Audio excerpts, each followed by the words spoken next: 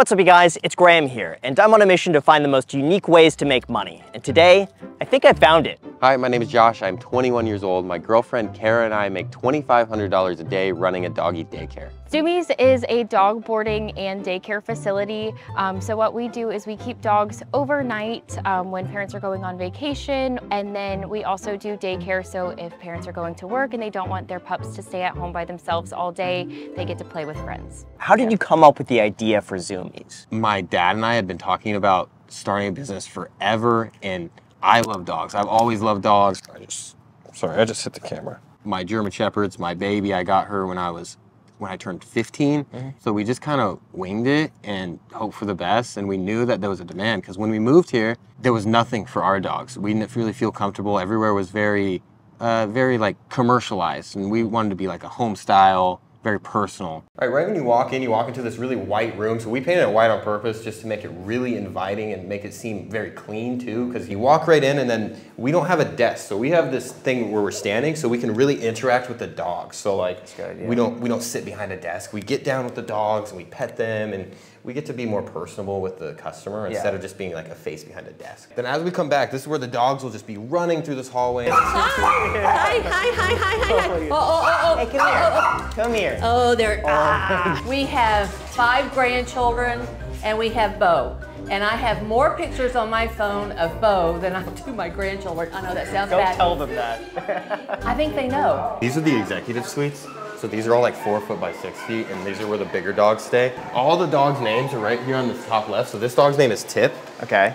Whenever they have this black name instead of a red name, that means they're in group play. So we'll get to play with them outside. Oh, I can't wait. Yes. What was the cost of the build out of doing something like this? Basically every room you see is like 2,000. So it's just however many we have, which we have like 20. So it's whatever that is. So this is about $40,000 worth of...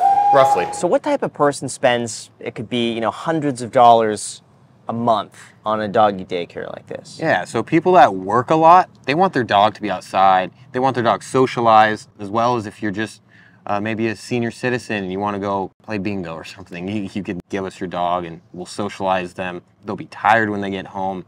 There's a lot of benefits to doggy daycare. They look forward to coming. So because I'm busy during the day, it keeps them exercised, they eat, the staff is very caring. I'm very pleased. Did that sound corny? Oh no, that was It's all true. Go I ahead. need a break, so they're gonna stay here with their second family. Was that good enough? Mwah, mwah. Did I say any poor grammar? I'm from New Orleans. You sure you didn't hear any poor grammar in there? Because we refilm it. So we tried to make this a really high-end, like luxury experience for the owners and the dogs. So the glass fronts really reduce the stress. They aren't just looking through a wire. It's way cleaner because we don't have to clean between every wire. So we just get to wipe down the glass, sanitize. It keeps everything really, really hygienic. You don't want sicknesses going around. Kennel cough is a huge thing, so we do the most with cleaning. Each room has a bunch of these filters here. These are all UVC lighting. It kills all the germs. It's just one of those extra steps we take additional to just cleaning. Purifies the air. We just replace these filters monthly, and it kills all the germs. So when did you first get interested in business? At 16, I started mobile detailing out of my car, and that was like my gateway into it. And then my senior year of high school, I was really into video games all of high school, so I started a video game YouTube channel. Built that thing up to like 80,000 subscribers before we moved. So how much money did you make from that? Like, I think lifetime earnings is like 44,000. Why not continue that? Because it seems like if you could make 40-something thousand dollars in high school doing that, you could easily have made hundreds of thousands of dollars. Yeah, YouTube was really lonely. I would just sit in the room all day, play video games, edit. When I did stuff with video games, I started not liking video games anymore. So it was like my hobby or whatever at the time. I started hating it because it became my job. This might be a good thing, just like show you how to get out the door. Yeah. Okay. Go for it. So like whenever you're getting out this door, you want to position yourself so you could just slip right through, or else you're gonna have dogs just like running between your feet. So you gotta go really fast, or else you're gonna have like 10 dogs inside. Really? Yes, so are you ready? So this area is our medium to small dog area. So it's really just for dogs like under like 40 pounds because it's not huge, but it's all shaded with this huge tree. It's all fenced in. All of our fences are 6 feet tall, so the dogs can't get out, obviously. No one tries, but if they did try, They can't. They can't. This is Kayana. Kayana is one of our sassiest little babies here. She loves to talk and give us her little ruse. And Ruby is probably a fan favorite here at Zoomies. She is such an angel. She loves every single person, every single dog she meets. As soon as she meets you, she will run up to you with the most wiggly tail ever. She's our little wiggle girl. By the way, you probably didn't notice this, but a lot of the shots filmed in this video are filmed at the brand new OnePlus Open, who's sponsoring today's video. They've recently released their first foldable phone, which is one of the lightest devices in the category, making it really easy to work with in just about any condition. In fact, they're setting the standard for lightness in the industry with a foldable phone that weighs just like the best-selling iPhone Pro Max and features a compact, slim, durable body that holds great in the hand even when you're multitasking. I've been using this throughout the day and it's been incredibly easy to use. It's very durable, extremely slim, fits easily in your pocket, and there's patented crease minimalism so that you can open and close it without worrying about functionality. I've also really been enjoying the filming capabilities of this camera, so just keep an eye out for it throughout the video. How did you get the money to start it up, and how much was involved? Yeah, so right when we moved here, I bought a van because my initial thing was I wanted to do pressure washing, soft washing of houses. So I bought that van, we painted it ourselves, we did like spray cans and whatnot. And then we ended up selling it once this building came up for sale because my dad was like, hey, do you want to do that business we've always been talking about? And I was like, absolutely. So we sold that van. Kara sold her car at the time, so she didn't have a car anymore. We were unemployed, we just went for it. So it was really a leap of faith at that time. And it's really been just a journey ever since we opened 1.5 years ago. How involved is Kara in the business? Kara's more involved than I am at this point. She's here almost every day because she just loves the customers so much, where I'm more on the back end, just doing the marketing and whatnot. So she decided also not to go to college? She actually took the leap of faith with me. She put that trust in me and belief in me, which I'm forever grateful for, and she just fully came on board. And me and her ran this thing, just us, for the first, I would say, 4 months. Why do you think she took that leap of faith? I think you would have to ask her. How often do you eat here? Once a week, at least. Yeah, probably at least once a week, not more. We met in high school in an AP government class. Her best friend was the twins with my best friend. So we always just like ran into each other, got to know each other, and started dating.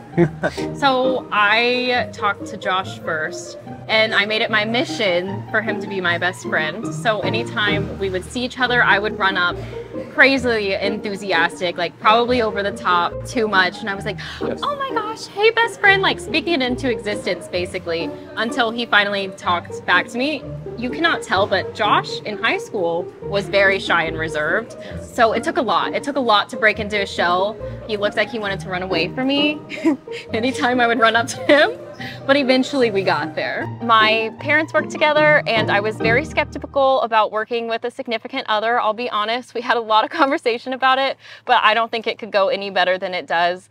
We definitely both have our roles and they work seamlessly together. I think that we make a really good pair in partnership. Do you ever get tired of the barking? No, I mean, I just go to sleep and I just hear barking in my dreams, and that's really our life. Just barking and dogs, so it doesn't get to us. Hey guys! Hey guys!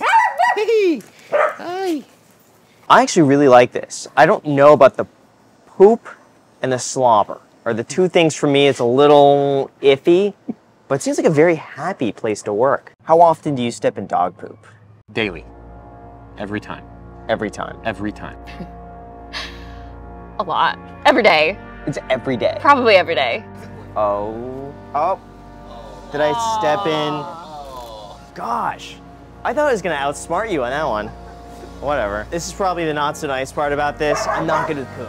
Just the smell of it, the texture of it, the thought of it, just like really makes me gag. How did you get your first client? We started going around to condos, hotels, HOAs, and just handing out brochures, just trying to get people in the door. I would say the first week, it was probably me and Kara and like maybe a dog or two. Oh, really? That first week was really slow, and then we just picked up, went from 1 to 5 to 10, and then some days we were at like 30, 40, and it just picked up to the point where we needed to start hiring people, and that was a crazy. Yeah, I drove by and I saw the sign. I was like, oh my God, that's such a cute name, so I Googled them.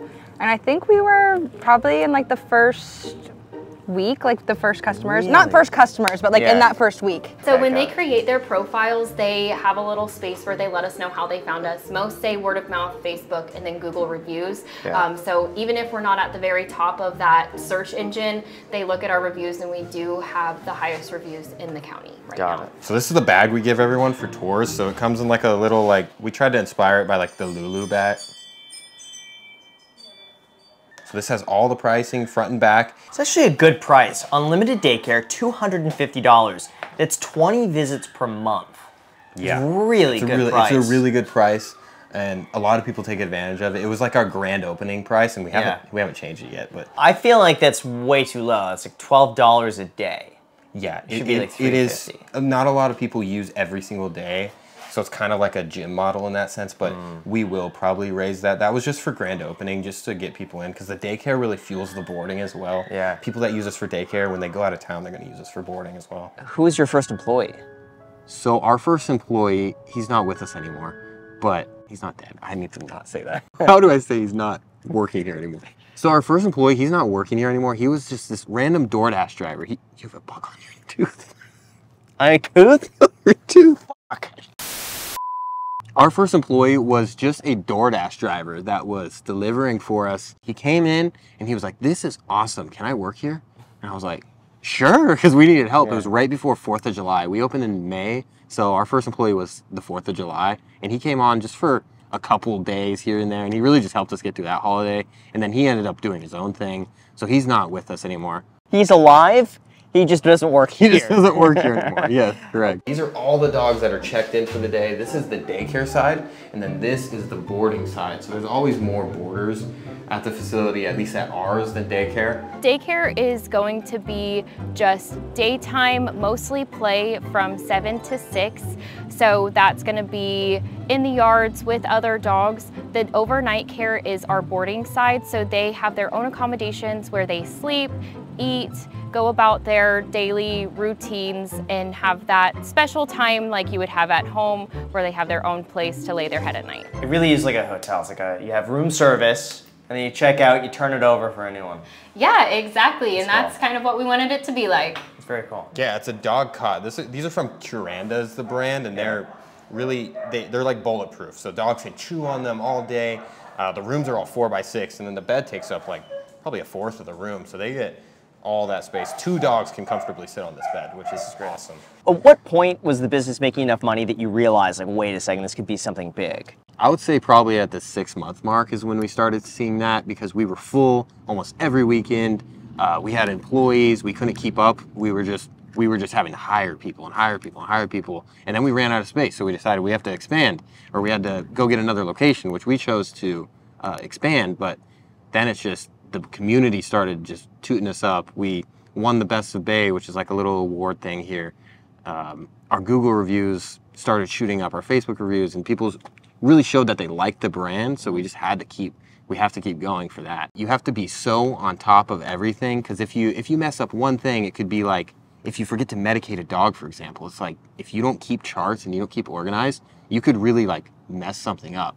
Like you have to not just be in it because you like dogs, you have to be in it because you're organized, you like the people, you like the dogs, you have to like every aspect of it, not just dogs. Like there's a lot more to it. All right, Graham, it's time to do a bath. So we're gonna be doing Sal's bath. He's a big doodle, so we're gonna wanna put an apron on so we don't get wet. Yeah, you don't have to get his face. We can wash his face by hand. Yeah.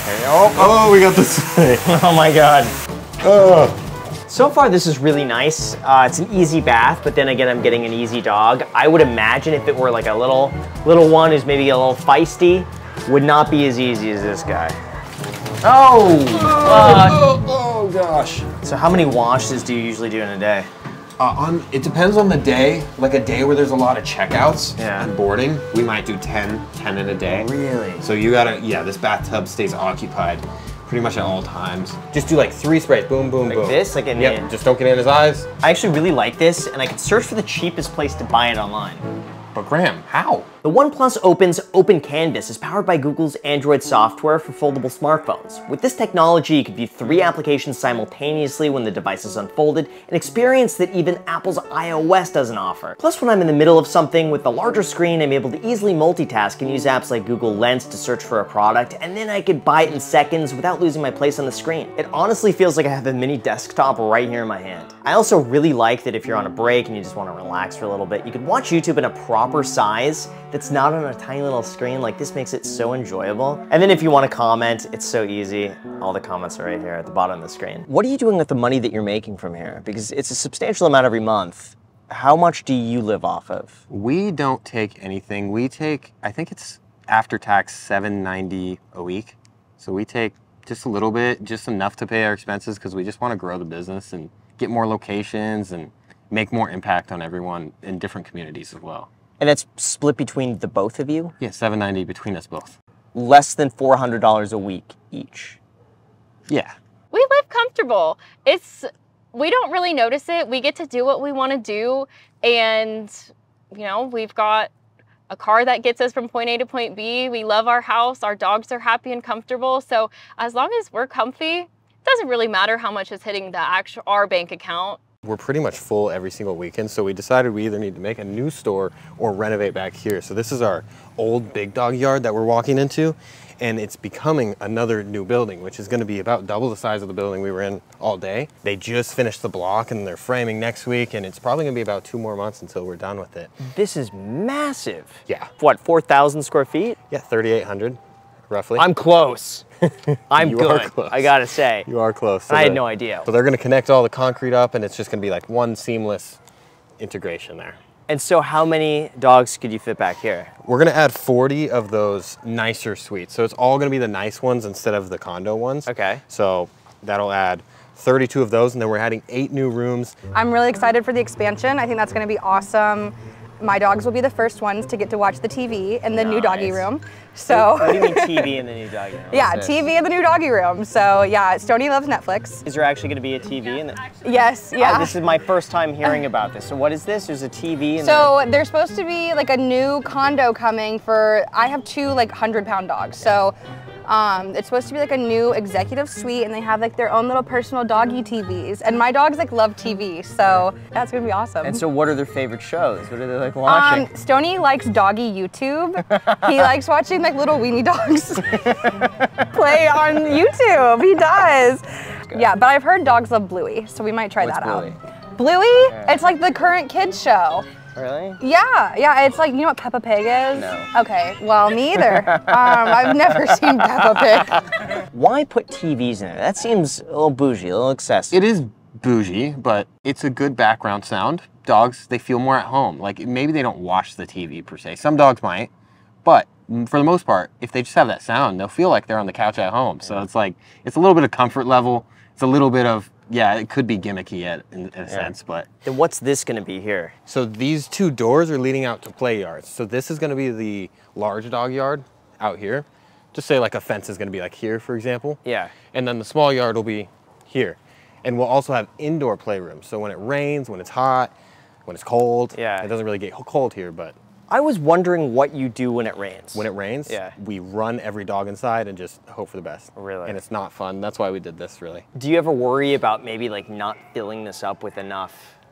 I'm not worried Dogs, about yeah. it because we're so full and we have to turn away like 15, 20 people some weekends, like the holiday weekends. So it's like, I don't doubt that we're gonna fill it up. And we could even fill up this, and that would be awesome. We have the best customers ever here at Zoomies. They are so supportive, and we would do anything for them. You can ask them anything and they'll let you know. Everybody seems to love our dog, so I mean, he's excited to come here. Josh, one of the owners, showed us around. He showed us the kennels, the play yard. He explained everything. He explained the prices. So I was really excited because I have 2 puppies. Yeah, and how do they like it here? They love it. They look forward to coming. They send an email every day with 3 pictures, a little demeanor, happy, missed mommy, needed hugs, and 2 to 5 sentences. I mean, it's just something. You know, you miss them and you want to make sure they're happy. And this place really makes them happy.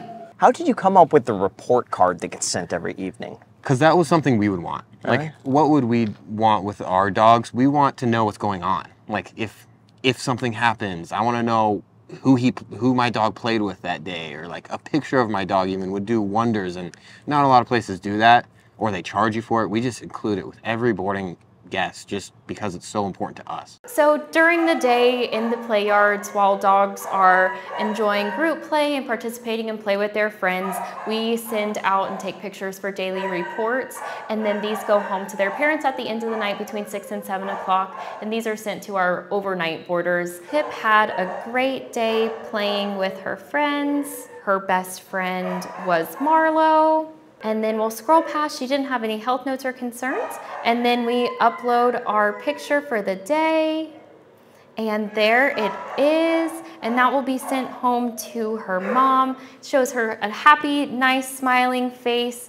It looks like she enjoyed her day. And then we just press create and it sends on over. What are your thoughts about running a business with somebody you're not married to yet? At the end of the day, marriage is just a legal agreement. You can have any kind of agreement that you want. I think you just have to have full trust at that point in your significant other. He trusts me, I trust him.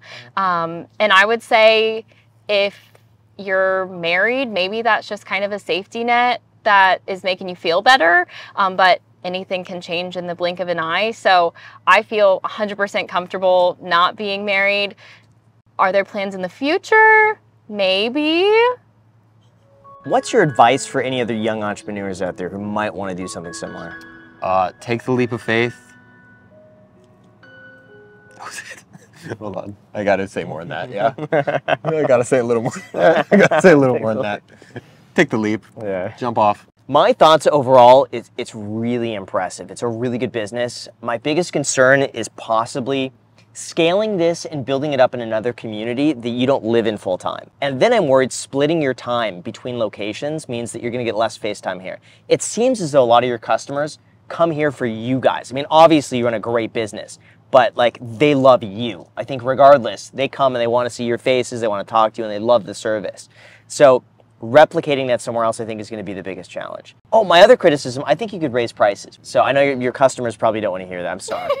You know what? My favorite part of the day was the photos that the OnePlus Open took. They were so good, and look how big it is. It's bigger than yours.